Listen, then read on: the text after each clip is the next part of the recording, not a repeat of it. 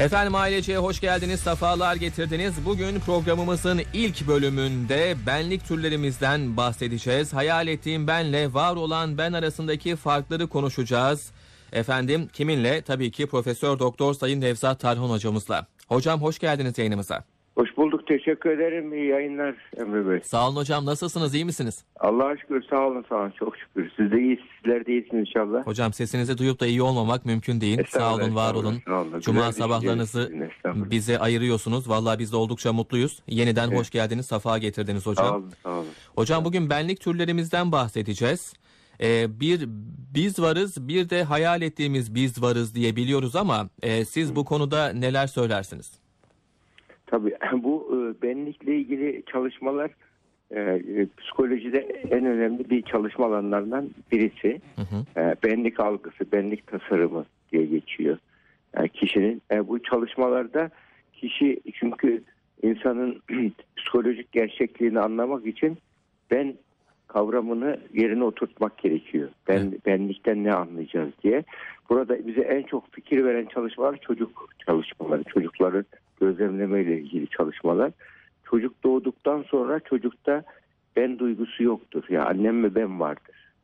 Yapış yapış bir ilişki ondan. Çocuk anne olmadığı zaman müthiş krize gelebilir. Hatta anne yoksunluğu sendromu vardır. Çok ilk bir yaşta, bazen 2 yaş civarında da oluyor. Anne uzun süre yanından ayrılırsa çocuğun ayrıldığı zaman çocukta anne yoksunluğu sendromu oluyor. Bu çocukluk depresyondur aslında. Bebeklik depresyonu daha doğrusu. Orada çocuk şöyle oluyor. Devamlı ağlıyor bu çocuk. Devamlı ağlıyor. Hiç durmadan ağlıyor çocuk. Yanına bir şey yaklaştığı zaman, hareketli bir şey, ses geldiğinde susuyor. Bakıyor annesi değil, gene başlıyor. Evet. Ağlamaya başlıyor. Hatta bunu şeyler bilir. Bazı yaşlılar böyle bilir. Çocuk böyle anne yokken ağladığı zaman annenin bir eşyasını verirler. Ondan kokusunu alır. Çocuk susar. Evet, evet. Yani annem ve anneyle kendisi bir bitişik görüyor çocuk. Bu benlik algısının çocuk seviyesindeki durumu. Hepimiz bu dönemden geçiyoruz. Onun için ilk çocukluk dönemindeki, ilk bebeklik dönemindeki anne her şey. Yani anne çok önemli. Evet. Yani ilk 3 yılda annenin yerini hiçbir şey tutmuyor. Yani anne veya annenin yerine geçen kişi. Yani önemli olan birisiyle kaliteli, güvenli, tutarlı, devamlı bir ilişkinin olması. Yani olan kişi neyse çocuk ona güveniyor. Hatta bu neyse diğer canlılarda yok bu. Mesela ördek doğar doğmaz yürümeye başlıyor. Suya görüyor, hemen giriyor. Doğru. Yani bir şey yok. Onlarda yani rahatlıkla, hatta çocuğunu görmeyen şeyler var. Mesela yılan balıkları var. Yani Meksika körfezinde yaşıyorlar yılan balıkları. Bunlar Türkiye'ye, Avrupa kıtaya Avrupa'sına gidiyorlar. Orada doğuyorlar. Orada yaşıyorlar. Tekrar Meksika körfezine gelip orada ölüyorlar. Yumurtlayıp ölüyorlar. Anne çocuk hiç birbirini görmüyor. Yani böyle bir şeyleri var. Somon balıkları da öyle. Somon balıkları. Yani bu şekilde yaşıyor. Onlarda böyle anne çocuk ilişkisi yok. Hayvanlarda var belli bir yaşa kadar. Onun için insan psikolojik olarak prematüre doğuyor deniyor. Yani erken doğuyor. Evet, evet. Hayvanlar tam böyle anne karnı olgunlaşıp doğuyor, hayatta kalabiliyor. Ama insan bir 10-15 sene başkasının destek ve yardımına muhtaç olarak doğuyor. İnsanı sosyal ben yapan bu insana. Yani ben kavramında şöyle, kişi ben kimim sorusunu sorabilmesi. Benlik algısı. Benlik algısı buna bilimsel terminolojide benlik tasarımı diye geçiyor. Self concept diye geçiyor. Burada self perception değil, bak algı farklı, konsept farklı. Türkçe'de her şey algı kelimesini alıyoruz. Onlarca kavramı algı içinde ifade ediyor. Bu benlik tasarımı, benlik konsepti, self concept, kendilik konsepti aslında, ben de değil. Kendisi olarak tanımlaması. Bu kavramı kişinin, bilebilen kişiler, şimdi bir benlik var. Kişinin olması ideal ben var. Evet. Gerçek ben var. Bir de kişinin böyle tasarladığı, böyle algıladığı ben var. Evet. Algıladığı ben, gerçek ben var, algıladığı ben var, bir de ideal ben var. 3 tane ben olarak söylenebilir. Gerçek kişi algıladığı beni nasıl algılıyorsa kişinin benlik tasarımı, benlik algısı sağlıklı veya sağlıksız denebilir. Kendi benliğini olduğu gibi algılıyorsa, kendi hatalarıyla, kendi gerçekleriyle, kendi güçlü zayıf yönleriyle yüzleşebiliyorsa bu kimse, bu yani bir eleştiri olduğu zaman o eleştiriye hemen karşı çıkmak yerine onu kritize edebiliyorsa, analiz edebiliyorsa, yani onunla ilgili sorgulama yapıp öyle karar veriyorsa, benlik algısı, benlik saygısı yerindedir denir. Yani benlik algısı gerçek bene uygundur denir. Bunun gerçek için bene. öz eleştiri mi yapabilmek lazım hocam? Bunun için öz eleştiri, kritize edebilmesi, öz eleştiri yapabilmesi önemli. Bunu yapabilirse kişi, buna da hatta bizim şeyde vakkaf diye bir kavram vardır. Bizim Osmanlıca'daki çok güzel, o marifet mahalle birçok şey yaptık. Vakkaf yani durup fikir, gerçeği tekrar kabul edebilir. Hatta bu Hazreti Ömer'in şeylerinden birisidir. Sıfatlarından birisidir. Vakkaf denen bir karar vermiş, gidiyor ve cezalandıracak birisini. Bir haber geliyor ki öyle değil böyle. Hemen fikrini değiştirebiliyor. Ben bir defa karar verdim deyip şey yapmıyor artık. Yani orada adalet sağlamak için, yani onun adaletteki lider olmasının en büyük nedeni bu. Yani hakikat arama dürtüsü ve kendine karşı da bağımsız, tarafsız olması. Kendi isteklerine, dürtülerine, arzularına karşı da tarafsız olabilmesi insanın benlik algısının yüksek olduğunu gösteriyor. Kendisiyle yüzleşebiliyor. Gerçeklerle yüzleşebildiği gibi kendisiyle de yüzleşebiliyor. Güçlü yönleriyle, zayıf yönleriyle yüzleşebilmesi. Bu şuna benziyor. Bir harita düşünün. Haritada bir hedefiniz var. Bir yere gideceksiniz. Ama nerede olduğunuzu bilmiyorsanız gidemezsiniz. Evet. Aynı şekilde kişi kendini bilirse psikolojik hedeflerine doğru yol çizebilir. Yani yol haritasını çizebilmesi için nerede olduğunu bilmesi gerekir. Yanlış yerde biliyorsa kendini yolu bulamaz. Bunun gibi insan hayat yolunda da buna benziyor. Önce benlik algısı önemli.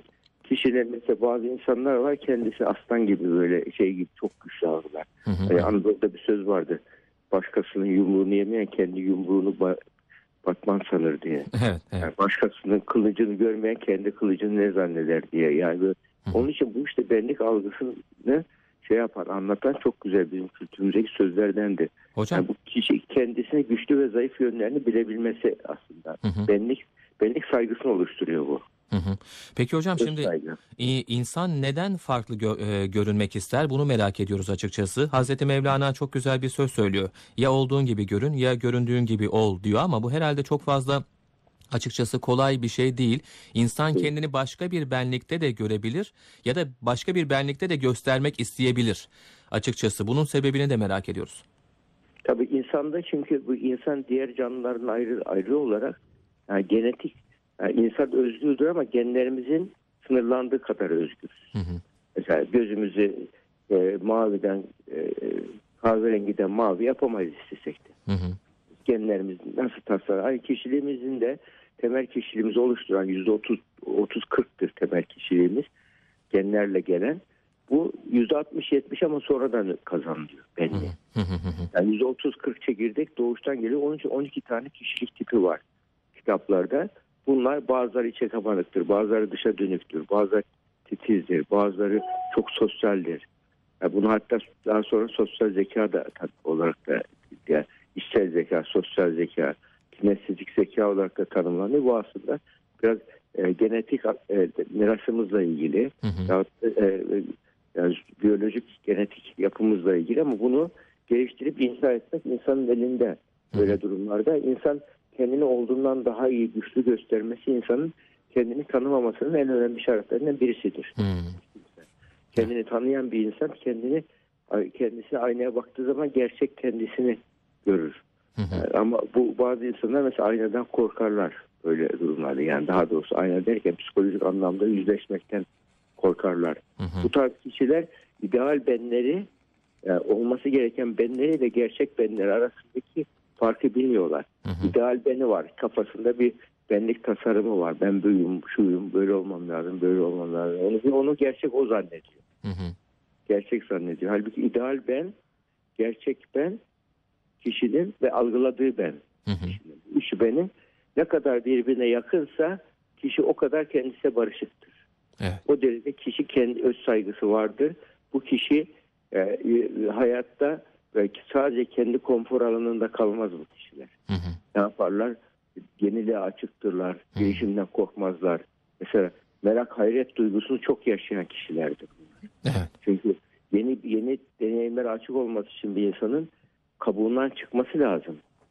Bir şeyleri, yani çocuğu düşünün, yani devamlı annesinin dibinde olan bir çocuk ve anne de bunu eğer fazla fırsat vermiyorsa çocuğuna, bu çocuk ne olur? Anne bağımlı bir çocuk olur ve o çocuk ergenlikle birlikte anneye karşı hem öfke hem sevgi hem öfke aynısı birlikte yaşamaya çalışır. Burada. Yani bu işte çocuğun doğru benlik algısı öğretmek, bunun için ebeveynin en önemli vazifelerinden birisidir. Burada. Yani çocuk, sen ayrı bir insansın, ayrı bir bireysin ama diğer insanlara göre yani bizim kültürümüzde beni böyle diğer insanlardan ben ve ötekiler diye ayrım yapmaz. İnsan beyni ben ve ötekiler diye ayrım yapmıyor. Çok yakındır. Yani ben var, öteki var ama ben onlardan üstünüm. Sen herkesten üstünsün. Sen en önemlisin. En birincisin. Duygusu, bilgisiyle yetiştirilen çocuklar ne oluyor? İdeal benle gerçek ben arasındaki makas açılıyor. Evet, evet. Açıldığı zaman da çocuk ne oluyor? Hayatın gerçekliğe karşılaştığı zaman, birisi onu eleştirdiği zaman müthiş rahatsız oluyor. Yani burada yani hayat, annenin babanın Serhat çiçeği gibi büyütürsen çocuk, bir fırtına çıktığı zaman rahatlıkla yıkılır. Evet. Yani bu nedenle hayata uygun yetiştirmek, yani annelik babalık yapmak, çocuğumuzu korumak değil, onu hayata hazırlamak. Hayata hazırlamak için de hayatta annenin babanın anne kucağı değil hayat. Yani onun için hatta askere giderken bizim atalarımız söyler, evladım bak orası gittiğin yer ana kucağı değil, asker ocağı derler. Evet, evet. Onun için askerde olgunlaşacaksın, orası bizi özleyip durma, git oraya alış derler. Onun için askerliğini yapmış kişiye kız verirler. Böyle bu bizim şeyimiz olmuş, yani kültürel özelliğimiz. Evet. Bunun için benlik algımızı ve ideal benimizi ve benlik saygımızı, gerçekte olduğumuz benin ayrımını iyi yapabilmek, kişinin kendisiyle barışık olması demek ve aynı zamanda bu kişinin yani hayatta kendini geliştirebilen kişi oluyor. Evet, evet. Benlik nedir diye ve mesela diğer canlılarda araştırılıyor, ben kavramı var mı diye. Ben diye. Diğer canlılarda hiç ben yok. Evet. Temel ihtiyaçlarını karşıladığımız zaman, karnı doyduğu zaman, temel ihtiyaçlarına karşılaştığı zaman gayet ama insanda hep var. Yani benlik tasarımı var ve onun için benlik insanın içsel çekirdeği ve buna referans merkezi deniyor benliğe. Evet, evet. Referans, yani doğar doğmaz içimizde biz referans merkeziyle doğuyoruz. Ben ve diğerleri diye. Ve sonrasında gittikçe aile içinde de gittikçe şekilleniyor herhalde hocam. Tabii şekilleniyor, aynen öyle. Şekilleniyor. Yani kişi doğru şekillendirirse yıllar içerisinde doğru bir kimlik ve kişilik çıkıyor. Yanlış şekillenirse yanlış kimlik, kişilik çıkıyor. Bu nedenle benliğimize yapılacak yatırım bir insanın hayatta yapacağı en büyük yatırım. Evet, evet. Hocam şimdi bu yatırımdan bahsetmişken az sonra gıdaların ambalajından bahsedeceğiz. Bu konu bizim açımızdan da şu anki konumuzla da alakalı. Açıkçası insan son dönemde, son yüzyılda özellikle içinin geliştirmek yerine daha çok ambalajını geliştirmek. Yani bu benlik algısını ideal bene ulaşmaktan ziyade kendini görmek istediği bene çabuk ulaşabilmek adına sadece kabuğunu değiştirmek yöneliminde. Bu kapsamda da son günlerde baktığımızda eğitimlere vesaire, İşte kılık kıyafet eğitimleri, işte beden dili eğitimi vesaire gibi eğitimler oluyor. Ama iç değil dış biraz ön plana çıkmış oluyor. Bunun sebebi nedir? İnsan neden böyle bir şeye gider? Bu gerçekten faydalı mıdır? İnsanlar bizi dışımızla mı yargılar? Giyimimizle, kuşamımızla, yoksa davranışlarımızla, el hareketlerimizle mi yargılar? Açıkçası bunu da merak ederiz. Tabii bir insanla karşılaştığı zaman dış görünüşüyle karşılanır ama iç görünüşüyle uğurlanır. Değil mi? Yani bir insan onun için, yani insanı insan yapan fiziksel görünümü değildir. Onun huyudur, karakteridir, insanlığıdır, sevimliliğidir. Yani içerisindeki suretidir. Evet. Suret fiziksel görünümde, siret var, iç görünüm. Siret, yani onun iç görünümümüzü ihmal etti. Modernizm zaten en büyük yaptığı bize şey bu. Yani kusur modernizm, işte postmodernizm değil, post-truth değil, neyse şu andaki bize sunduğu seküler böyle felsefi anlamdaki seküler anlayışın sunduğu her şeyi dünyasallaştıran bir yaklaşımın bize sunduğu sen önemlisin. Hatta biz çift terapisi için Batı'da eğitim almış psikolog arkadaşlar da görüyoruz bazen. Diyoruz ki aile önemli, evlilik çift terapisi için bir aile geliyor. Sen önemlisin, aile önemli değil. Birey kutsaldır, aile kutsal değil diyor. Düşünebiliyor musun? Birdenbire o zaman ben kutsalsam, ben önemliysem niye eşimin çocuğumun kahrını çilesini çekeyim diyor. Dünya bir defa geldim diyor. Evet. Evliliği kolayca bitirebiliyor. Evet. Ve burada da en çok fatura çocuklara çıkıyor böyle durumlarda. Yani bunun için bu bireyselleşmek ayrı, bencilleşmek ayrı. Bireyselleşmek, birey olmak güzel bir şey. Ama bireyci olmak güzel bir şey değil. Bireyci olduğun zaman dünya kendi etrafında dönüyor gibi görüyorsun. Bu aslında benlik gelişiminin en alt basamağıdır. Çocuk bakım basamağı. Buna primer narsizm diyor. Bak Freud burada çok güzel bir tespit yapmış. Çocuk primer narsisttir diyor. Şizofren sekonder narsisttir diyor. Yani primer narsist çocuk sadece kendini sever çocuk. Doğru. Dünya etrafında dönüyor sahibidir. En aslında yani en böyle bencil varlık kimdir derseniz çocuk der. Çünkü başka bir şey tanımıyor daha. Yani sevgi yatırımını sadece önce kendisine yapıyor, sonra annesine yapıyor. Büyüdükçe sevgi yatırımını diğer doğa insanlara yapıyor, doğaya yapıyor, evrene yapıyor, yaratıcıya yapıyor. Bu ne kadar doğru ve adil bir yatırım yaparsa sevgi yatırımını hayatın sonunda onun heybesinde o olacak oluyor. Yani hayatındaki en çok birikimi o olmuş olacak kişinin. Bunun gibi ama mesela şizofren kişi ne oluyor? Sekonder narsizm oluyor. Yani sevgi yatırımını tekrar kendine yöneltiyor. Sekonder narsizm yani kendine birinci noktada daha sonra hayatı tanıyor ama hayattaki zorluklarla mücadele etmeyi başaramıyor. İçine kapanıyor. Bir beyninde kapsüle bir alan oluşturuyor zihninde. Orada kendi dünyasında savaşlar çıkarıyor, yağmurlar yağdırıyor. Mesela bugün hava yağmurlu, benim moralim bozuk da ondan yağmur. Yani mesela güneş açıyor, benim neşeliyim de ondan açtım. Böyle.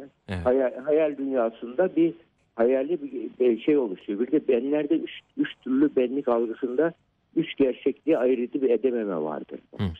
Psikolojik sağlıkta önemli o. Yani birinci benlik kişinin fiziksel birinci gerçeklik fiziksel gerçek. İşte ateş yakar, arsenik zehirler. Yani şu anda bu serttir, bu yumuşaktır, sıcaktır, soğuktur gibi fiziksel gerçeklik. İkincisi hayali gerçeklik. Hayal dünyası, hayat dünyası bulutlar gibidir. Zihin dünyamızda çamurlu su gibidir. Her etraftan çamurlu sular gelir. Hayal dünyasında bunu temizlersek o içimizdeki, zihnimizdeki su temizlenir. Onun için hayal dünyamızı güzel yapmamız gerekiyor. Hayal dünyamızda kirliyse beynimizdeki kirlenen sular atamayız zihnimizde. Onun için zihnimiz kuantum evrende çalışıyor. Hayali gerçeklikte çalışıyor. Bir diğer gerçeklik de vardır, rüya gerçekliği. Bu hayali gerçeklik, fiziksel gerçeklik ve rüya gerçekliği. Bu üçünün sınırlarını ayırt eden şizofrenlerin en büyük özelliği bu üç sınır ayırt edemiyor. Hayal kuruyor, hayali gerçek zannediyor, inanıyor, ona göre yaşıyor. Yahut da rüya görüyor, uyanır olmaz o rüyaya göre hareket ediyor. Üç gerçekliği karıştırıyor. Benlik algısı olan kimse bu üç gerçekliği karıştırmaz. Yani fiziksel bu gerçeklik. Onun için benlik algımız gerçekten insanın elindeki en önemli bir fenerdir, aydınlatır. Kendini aydınlatır, etrafı aydınlatır ve bu benlik algımızı geliştirebilmek bizi insan yapan bir durum. Diğer canlılarda bu özellik yok. Yani yemek, içmek, üremek yetiyor ama insan evreni keşfetme özelliği var. Yeni deneyimlere açık olma metakognisyon geni var mesela. Zamanı algılıyor insan. Hiçbir insan dışında hiçbir canlı zaman ve mekan algısı yoktur. Evet hocam. Yani yoktur. Yani sadece yani varoluşu sorgulamaz. Anlam arayışı yok. Anlam arayışıyla ilgili metabilistsel genden söz ediliyor. Zihin üstü genden. Yani demek ki bunlar artık insanı diğer canlılara ayıran soyut kavramları üretmemizi sağlayan genler. Evet. O zaman hocam şöyle noktalayalım isterseniz. Yunus Emre de gayet güzel bir şekilde ifade etmiş. İlim kendin bilmektir. Açıkçası insanın kendini bilmesiyle birlikte birçok şey, insan olduğunun farkına varabilmesi önemli. Kendini bilmesiyle ve sonrasında tabii ki bir şeyleri başarabilmesi adına, gerçek hayatta olabilmesi, var olabilmesi adına kendini bilmek, gerçek benlik algısı oldukça kıymetli. Hocam çok sağ olun. Ağzınıza sağlık. Teşekkür ediyorum. Rica ederim. Kolay gelsin. Hoşça kalın. Çok sağ olun hocam tekrar. Hoşça kalın. Efendim Profesör Doktor Sayın Nevzat Tarhan hocamızla benlik türlerimizi konuştuk. Sağ olsun.